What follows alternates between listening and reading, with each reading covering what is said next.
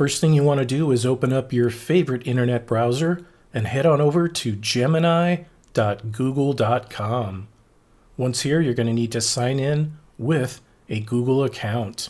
To begin using Nano Banana, you can come down here and click on Tools, and you'll see Create Images here with the little banana icon.